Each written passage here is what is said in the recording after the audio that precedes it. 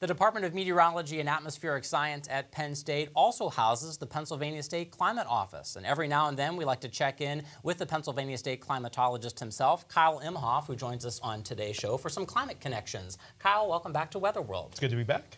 Now that the spring semester is over, Kyle, give us an update on some of the projects that you worked on in the climate office with some of the students. Yeah, so we actually had this spring semester, we were working on a new feature that I hope for the website that will be historical weather summaries. So high impact weather events, things that probably users or viewers of the show will know, high impact weather events like the blizzard of '93, the tornado outbreak of 1985, those major weather events. So we're going to be doing some nice reports, weather summaries that the students have worked really hard on. So we'll be publishing those on our website very soon. I also have a student intern this summer that will be working on quality control of our Mesonet data. So making sure that there's no major data outages, all the sensors are reporting what they should be reporting. So they'll be working on that over the summer months and hopefully into the fall as well. We often talk with you about the Keystone Mesonet, and I understand some new sites are about to come online. Pretty exciting stuff. Yeah. So we'll actually have about a half dozen new sites for our PMN network that will also be a part of the iFlows 2.0 revamp that PEMA is funding.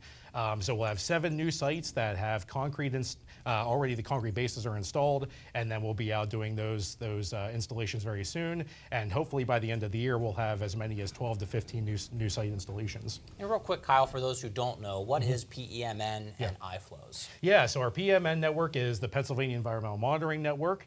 That was funded through Penn State. And then iFlows was an antiquated system now that was built 20 or 30 years ago to mainly focus on flood impacts. And so it was heavy rain monitoring, stream gauges were installed for that network initially, but now we're revamping that using our PMN sites as a prototype for that network as well.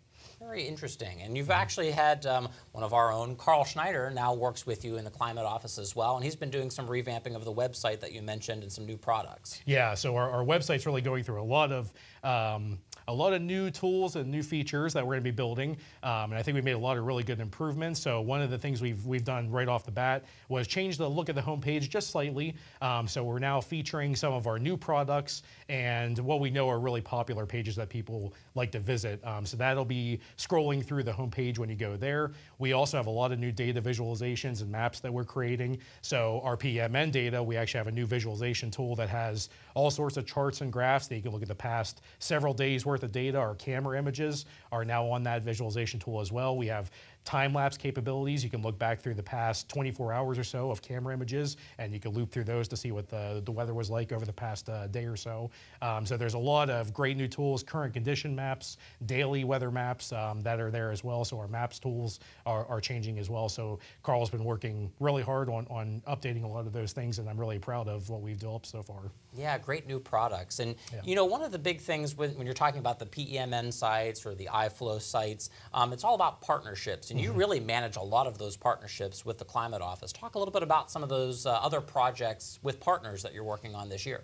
Yeah, so we have some really great partners. So one of the ones I'm really excited about is the Education Connection. So we're partnering with Greencastle Antrim School District for K through 12 curriculum development that revolves around our Mesonet data. So we're going to be developing lesson plans that any teacher can use across the state of Pennsylvania that will be looking at the site data, and it could be a site that's installed at school districts. So some of the sites that we will be installing, some of these new stations, will be at school districts. So students can go out, take a look at the sensors, go out to the tower, do a little field trip outside to take a look at those things, and then make the connections to the data that they see when they're looking on their screen, downloading a spreadsheet, whatever it may be. So it's all about getting that interaction with the students of the sensors themselves, the instrumentation, and then what they see when they're downloading data and looking at the data in finer detail. So those connections are going to be really exciting to see, and getting feedback from teachers and students to see what that's going to look like is exciting. Yeah, absolutely. How soon do you think some of those